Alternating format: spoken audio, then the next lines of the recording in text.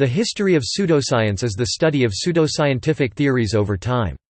A pseudoscience is a set of ideas that presents itself as science, while it does not meet the criteria to properly be called such. Distinguishing between proper science and pseudoscience is sometimes difficult.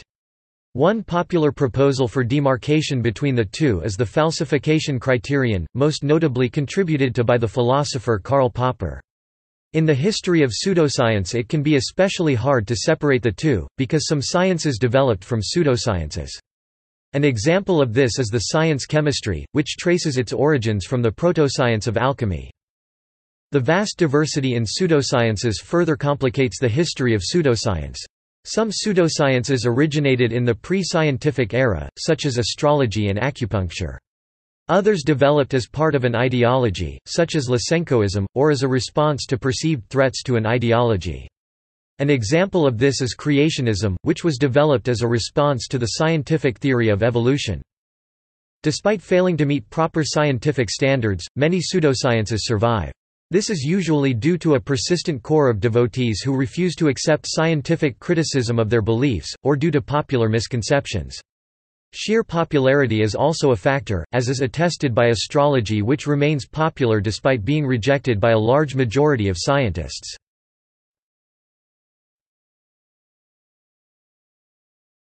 Topic: 19th century. Among the most notable developments in the history of pseudoscience in the 19th century are the rise of spiritualism, traced in America to 1848, homeopathy, first formulated in 1796, and phrenology, developed around 1800. Another popular pseudoscientific belief that arose during the 19th century was the idea that there were canals visible on Mars.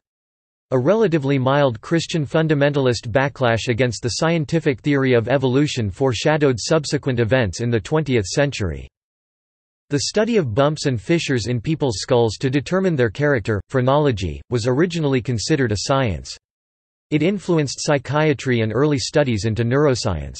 As science advanced, phrenology was increasingly viewed as a pseudoscience. Halfway through the 19th century, the scientific community had prevailingly abandoned it. Halfway through the century, iridology was invented by the Hungarian physician Ignaz von Peceli. The theory would remain popular throughout the 20th century as well.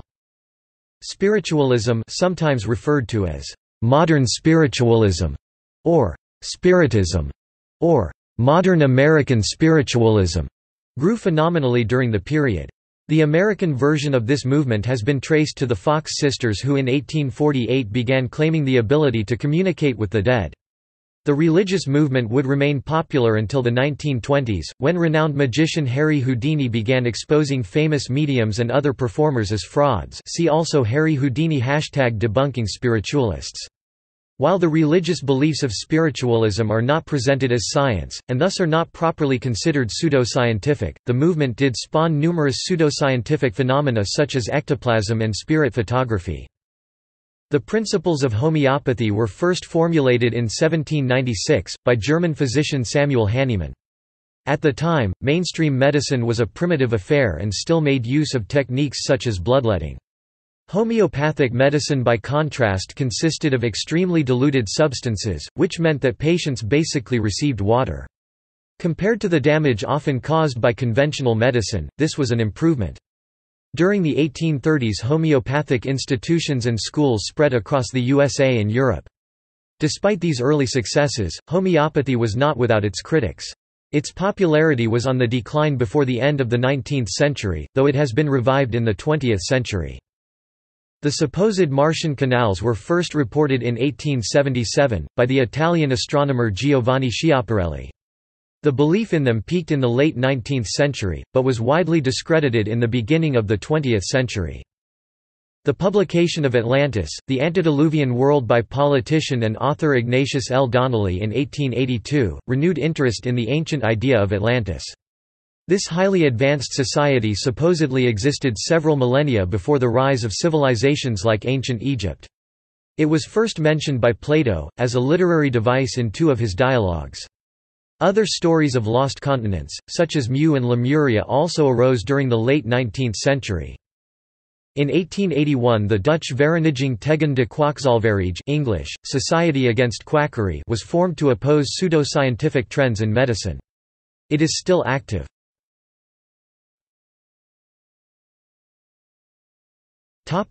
20th century. Among the most notable developments to pseudoscience in the 20th century are the rise of creationism, the demise of spiritualism, and the first formulation of ancient astronaut theories. Reflexology, the idea that an undetectable life force connects various parts of the body to the feet and sometimes the hands and ears, was introduced in the USA in 1913 as zone therapy. Creationism arose during the 20th century as a result of various other historical developments. When the modern evolutionary synthesis overcame the eclipse of Darwinism in the first half of the 20th century, American fundamentalist Christians began opposing the teaching of the theory of evolution in public schools. They introduced numerous laws to this effect, one of which was notoriously upheld by the Scopes trial. In the second half of the century, the space race caused a renewed interest in science and worry that the USA was falling behind on the Soviet Union. Stricter science standards were adopted and led to the reintroduction of the theory of evolution in the curriculum.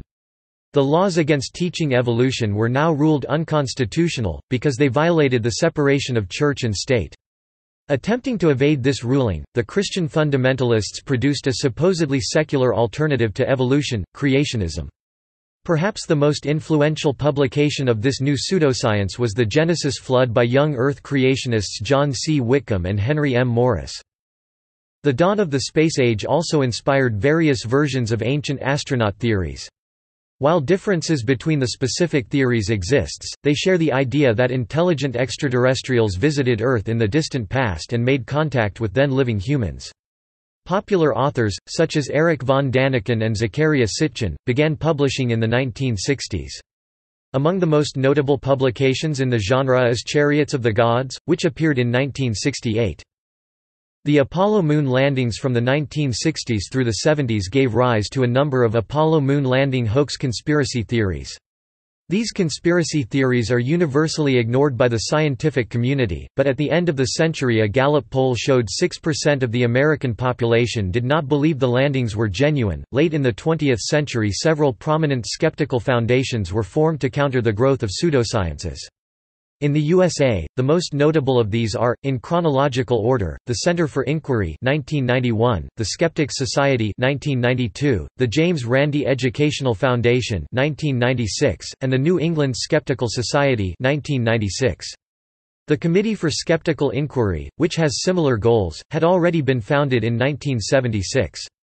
It became part of the Center for Inquiry as part of the foundation of the latter in 1991.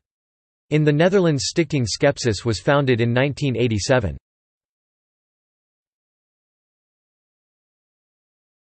Topic: 21st century. At the beginning of the 21st century, a variety of pseudoscientific theories remain popular. Creationism, in the form of intelligent design, suffered a major legal defeat in the Kitzmiller v. Dover Area School District trial. Judge John E. Jones III ruled that intelligent design is inseparable from creationism, and its teaching in public schools violates the Establishment Clause of the First Amendment.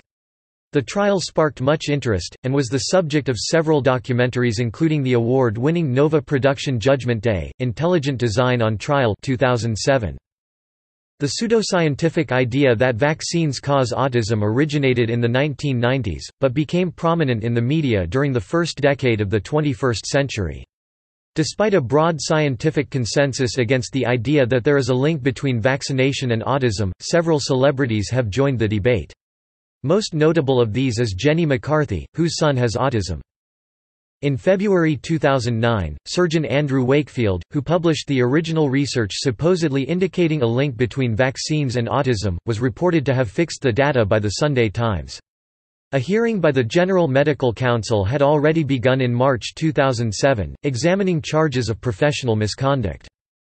The most notable development in the ancient astronauts genre was the opening of Erich von Daniken's Mystery Park in 2003. While the park had a good first year, the number of visitors was much lower than the expected 500,000 a year. This caused financial difficulties, which led to the closure of the park in 2006.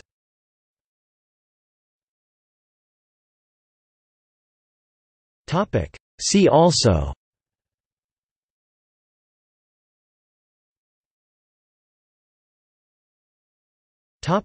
Histories of specific pseudosciences.